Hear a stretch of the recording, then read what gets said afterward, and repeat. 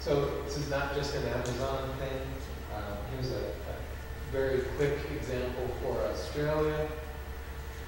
You can see there, using different scenarios for last glacial maximum and seeking these refugia, which they then related to phylogeographic patterns.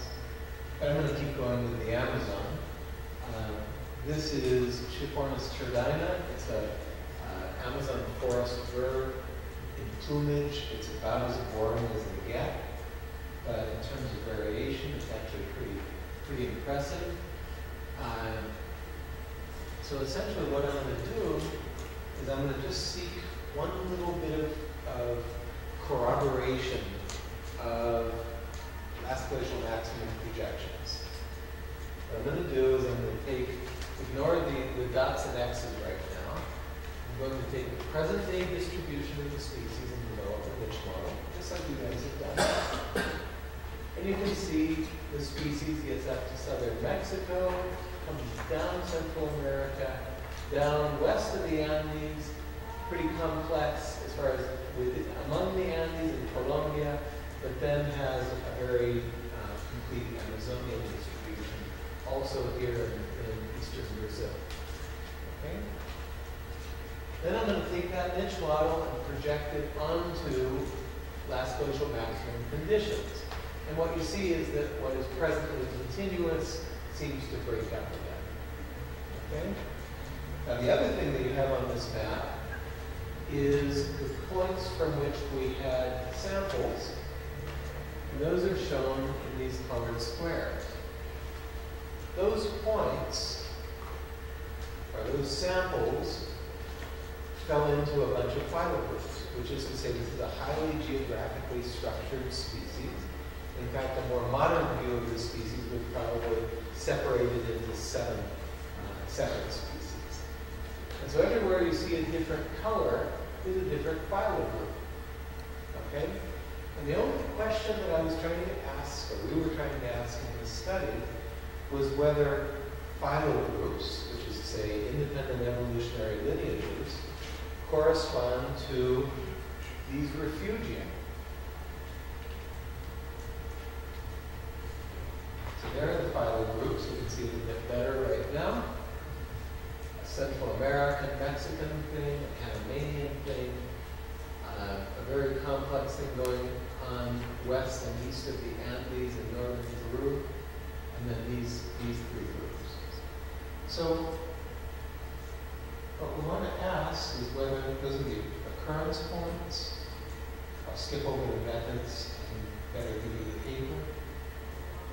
There are the refugia.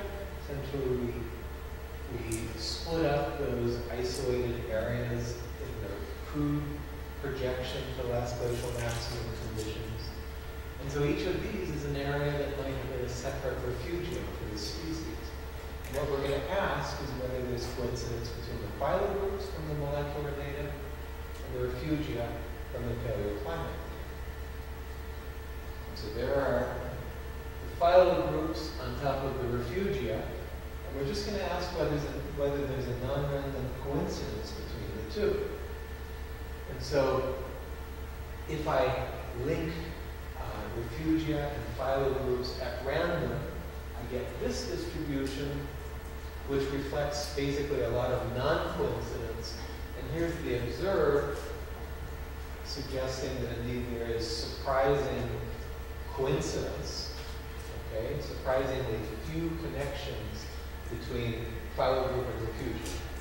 It's very uncommon that one phylogroup is distributed in two refugia, or one refugium has two phylogroups.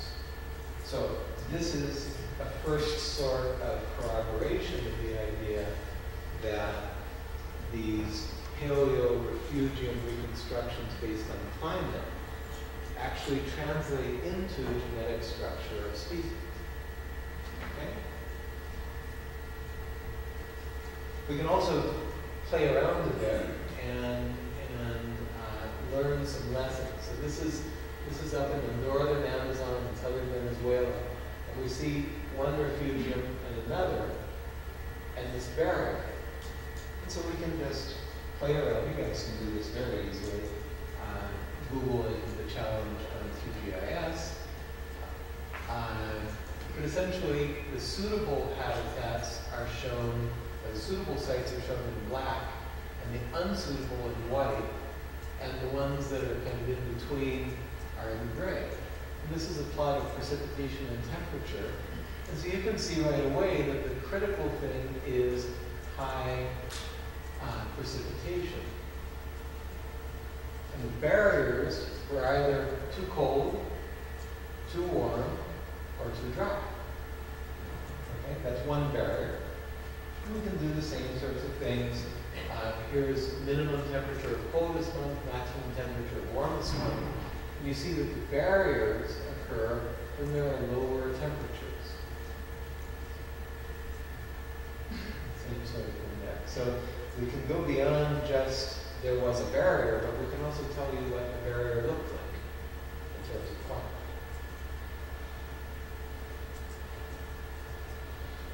So here's a study that Kate headed up with a rattlesnake that is distributed across the neotropics of the Americas.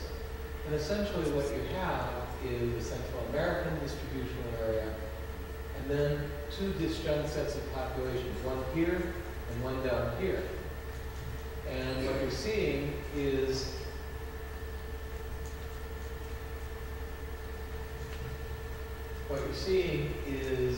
at present a quite fragmented distribution. And then under last glacial maximum conditions, you see that that fragmented distribution becomes more continuous. And so not only do we see the forest fragments retracting, that was what I showed you before, but here we show you a dry land species that's expanding into that area of the Amazon. And then back to fragment. That's just a little illustration that we can get some geographic detail about the dynamics of these ecosystems. You should be thinking, wow, I've got the same set of circumstances on this continent, probably a lot of relevant data, so there's some ways you can reflect on these questions. So now I'm going to tell you about a kind of an extension of this, where I started thinking about, okay, that's the Amazon. In the Amazon, presently, or at least until recently, the rainforest is quite continuous. And 20,000 years ago, in the global cool period, the rainforest was quite discontinuous. Okay? But what do forest systems worldwide look like in those terms? So I looked at forest bird species in 9 world regions, and I'm going to do essentially the same thing that I just showed you. I'm going to project back to last glacial maximum conditions. Then I'm going to ask whether it's more or less fragmented when the global climate is warm or cool. So those are the 9 regions around the world: North America, the Andes, the Amazon, southeastern Brazil, West Africa, East Africa, Madagascar, South Asia, and the Philippines. Okay? And those are the occurrence points across the 9 bird species that I looked at. So here are some just examples. This is a tanager in the Amazon, Tenera isocana. Sorry, that was last interglacial, so the last global warm period, last glacial maximum, and present. And so again, we see continuous, retracting the cool period, continuous. Here in Madagascar, Brachypteraceus leptosomus, and you see present, last interglacial, continuous distribution, last glacial maximum, kind of a massive disjunction reconstructed, and present more or less continuous. Now, those two were both similar. They were connected in the warm periods and disconnected in the cool periods. Now, let's go up into the Andes. Here is Aguirre, which is a guan, and you can see its present distribution has some major breaks, and those major breaks actually do structure bird populations pretty massively. There's last glacial maximum. Sorry, the first one was last interglacial. This is last glacial maximum, and that's present. And so there we're seeing the opposite pattern. Relatively disconnected at last interglacial, connected at last glacial maximum, and disconnected at present. Let's go to the Philippines. Okay. One of the big doves, oceanic pigeons, last interglacial, last glacial maximum, last interglacial. In the Philippines, you have two things going on. Connectivity via coastlines and connectivity via climatic footprint. But in both cases, you get greater connectivity in the cool period than in the warm periods. And so, if we think about global climate and global temperature, we have last interglacial, last glacial maximum, and the present. Essentially, we end up with this picture. 4 of the regions that I analyzed, North America, and Amazon, West Africa, and Madagascar, show much greater connectivity in the warm periods. So the cool periods would be essentially an isolation phase or a speciation phase. And during the warm periods, 3 regions show greater fragmentation. So essentially we have, the world is kind of a mosaic. So speciation in cool periods, wherever you see blue, speciation or fragmentation in warm periods, wherever you see red, and then 2 regions where I really didn't get a clear signal. So that paper is about to come out in global biogeography, global ecology and biogeography. Let's skip this.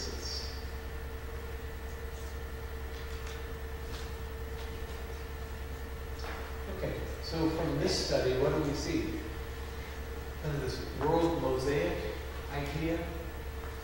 But there's some really interesting things going on here.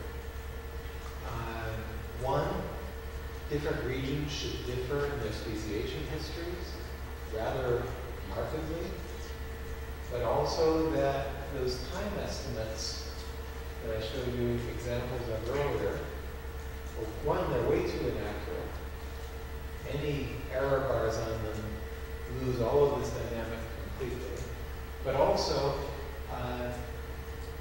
those who would argue that no speciation took place in the Pleistocene, I'm not sure I'm convinced. And I think as molecular data get better and time estimates get better from molecular data, I'm suspecting that we'll see the molecular data converge on younger speciation events, and we'll see more corroboration between this data stream and the molecular data stream.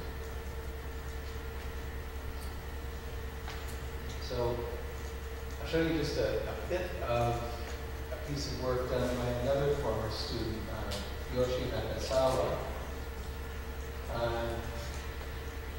Essentially, what Yoshi did was to move away from real species, go back to that trick of simulated species or virtual species, and then use those not to fix the methods, but instead as kind of a probe to detect historical patterns.